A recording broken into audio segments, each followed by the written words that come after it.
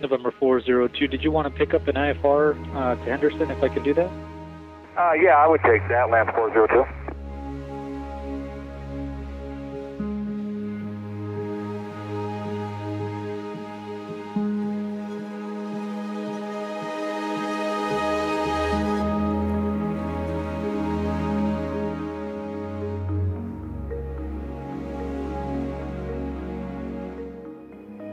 December 19th, 2015. The busy holiday travel season is in full swing. A 42-year-old, non-instrument-rated private pilot pre-flights a Piper Turbo Lance, November 36402, for an afternoon flight from Reed Hillview Airport in San Jose, California, to Henderson Executive in Henderson, Nevada. The 269-hour pilot is familiar with the route, which he's flown 5 times in the previous 2 years. But this is the first time he'll fly it in the Lance, in which he has logged more than 56 hours over the past 6 months. The airplane is IFR certified, but not for flight into known icing, and it has an autopilot that the pilot never received training on and presumably does not know how to use. The 6-seat airplane has plenty of room for his wife and 3 young kids, ages 9 to 14, though the oxygen system only has 3 cannulas.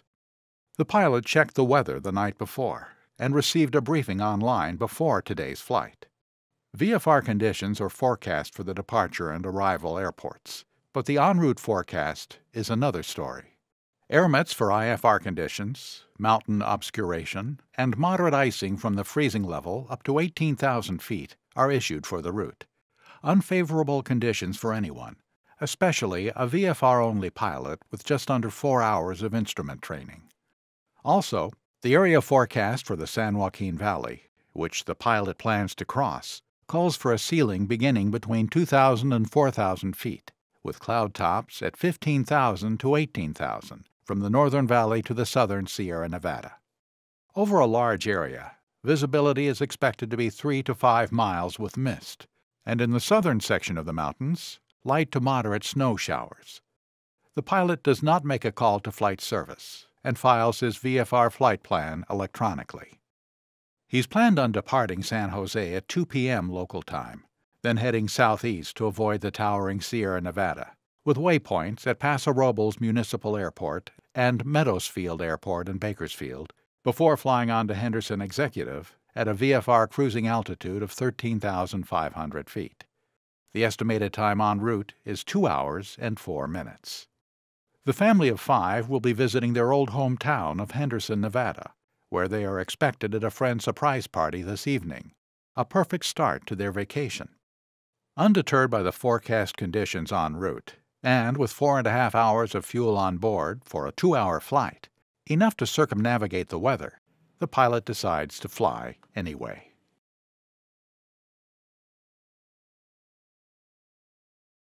It's 2:35 p.m. when the Lance departs. The beginning of the flight goes smoothly. The pilot contacts NorCal Approach for VFR flight following. During the initial climb, he abandons his original planned altitude of 13,500 feet and requests an altitude of 15,500 feet to stay above the clouds as storms build over central California. Soon after, Lance 402 encounters the forecast weather conditions. At 3:12 p.m., just over half an hour into the flight, the pilot begins an unannounced climb out of 15,500 feet. ATC asks him about the altitude change. The pilot, flying south, responds that he is climbing and will level off at 16,500. But it's not enough altitude. Trying to avoid the clouds, he climbs even higher, and at 3:16, the pilot follows up with a request for 17,500. One of the passengers takes photos of the clouds that now appear to be at their altitude. Oxygen use is now likely a pressing concern. All along, air traffic control has alerted pilots on frequency to bands of precipitation and the potential for airframe icing in the area.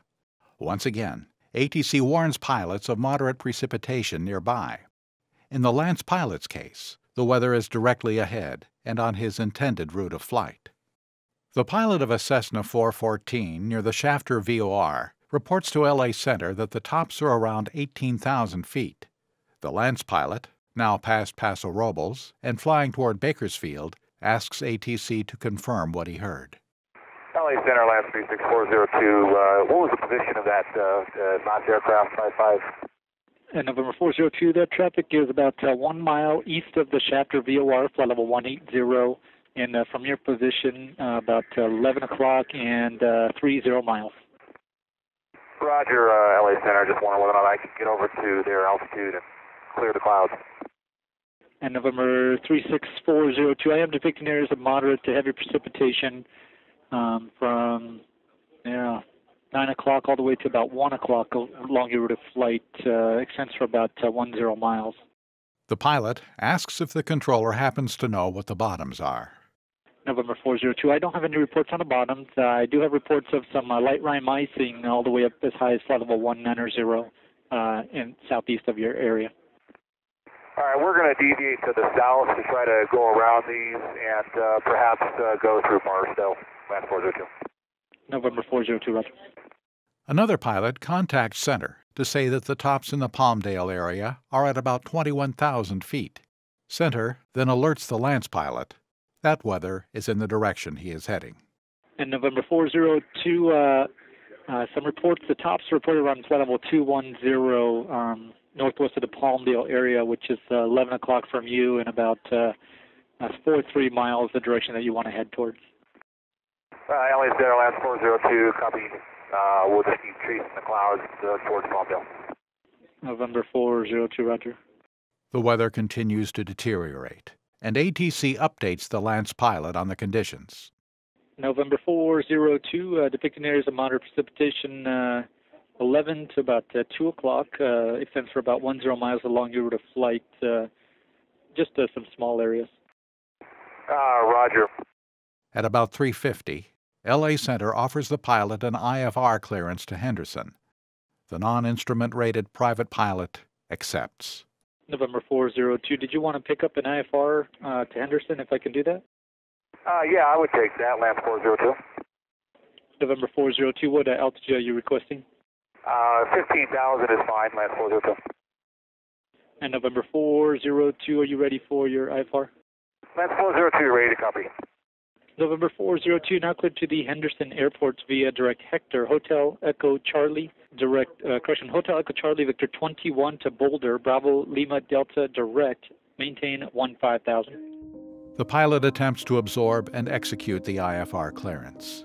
With a mounting workload and no instrument rating, this undoubtedly takes a great deal of mental effort. Roger, Hector, Hotel Echo Charlie via Bravo Lima Delta, 15,000, Lance 402. The IFR clearance is meant to take the pilot east toward Henderson, but the airplane begins to turn north, toward heavier precipitation and IMC conditions. As the pilot attempts to work his clearance, he has to focus attention away from his gauges and unknowingly enters a scenario ripe for spatial disorientation, changing aircraft attitude while looking away from the flight instruments.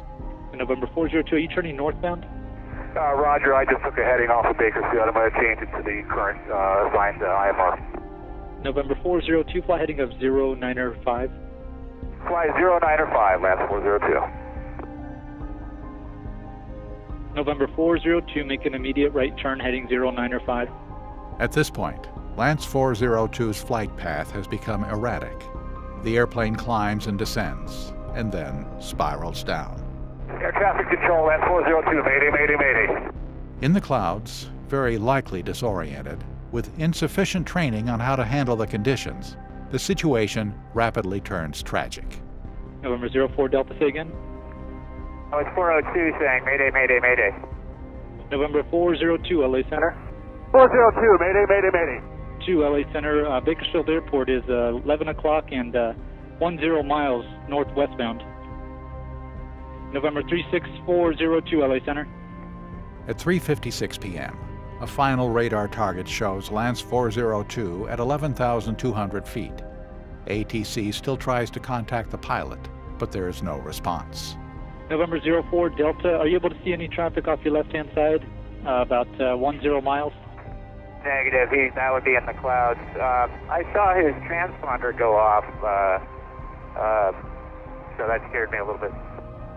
November 36402, Bakersfield approach. Contact Bakersfield approach on 1180. November 36402, contact Bakersfield approach 118.8. November 36402, if you hear LA Center, ident. The weather isn't good enough for Bakersfield's Air Support Unit to begin a search and rescue operation, and a ground search effort begins instead. In the next hour, 3 special METARs are released, as weather drops to 1.5-mile visibility and a 200-foot ceiling with mist. At 7:42 p.m., the Kern County Sheriff's Department finds November 36402's high angle of impact crash site in an almond orchard almost directly below the last radar target. All 5 aboard have perished.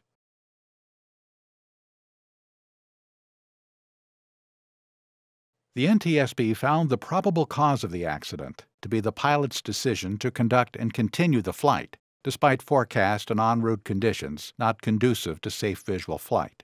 The pilot's decision to accept an IFR clearance, despite not being instrument rated, and finally, flying into IMC during cruise flight. The resulting spatial disorientation and loss of control led to the in-flight breakup of the airplane in the crash. While icing could not be ruled out, any icing would have been a direct result of the pilot's decision to fly VFR into IMC. The NTSB also found that the pilot's self-induced pressure to arrive at the surprise party factored into his decision-making.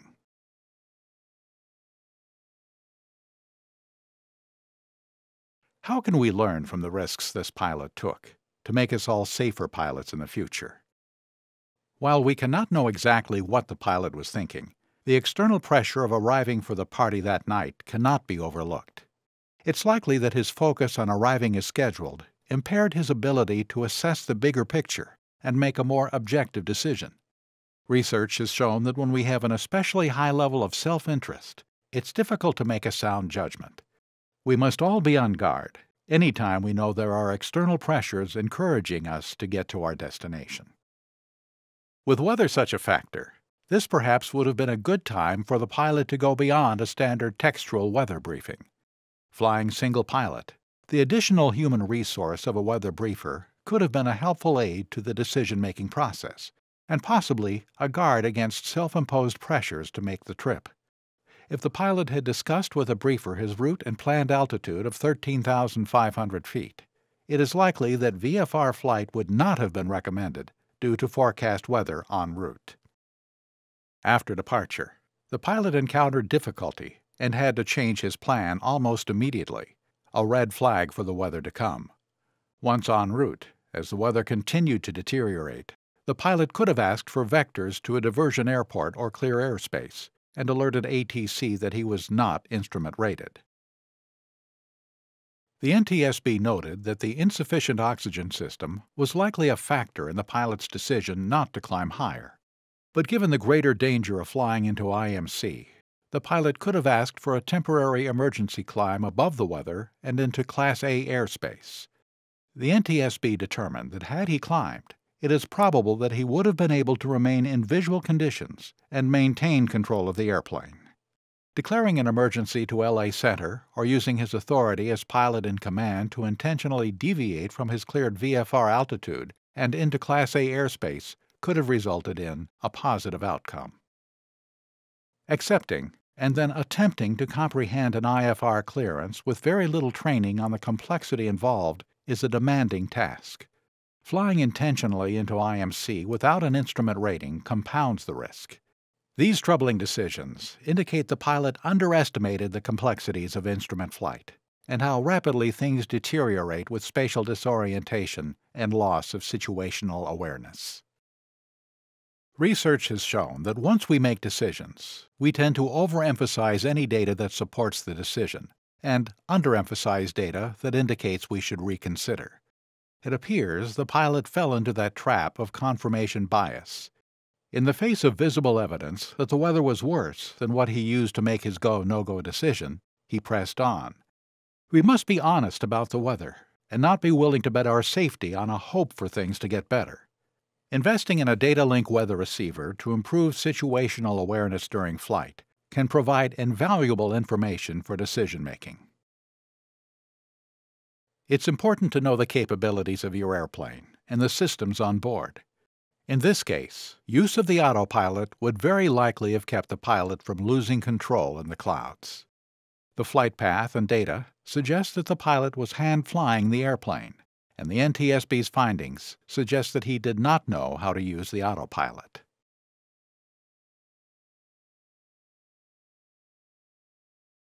It's easy to sit here at 0 knots and 1G, devoid of pressure and circumstance, and critique the decisions the accident pilot made. What's important for us to realize, though, is that we all have external pressures that can push us to make bad decisions. The trick is knowing these external pressures exist and developing measures to deal with them. We must be ready to accept new information and be willing to reassess our initial decision when the circumstances change. As pilots in command, our passengers are relying on us to make clear-headed, objective decisions based on our training, proficiency, equipment, and the conditions of the flight. If planning on flying GA to an important event, take measures to reduce the time pressure. Consider going a day early. Make sure people on the other end understand that general aviation is subject to changes of plan based on uncontrollable factors like weather. Knowing that they will understand if we must make alternate plans will make a no-go decision much easier.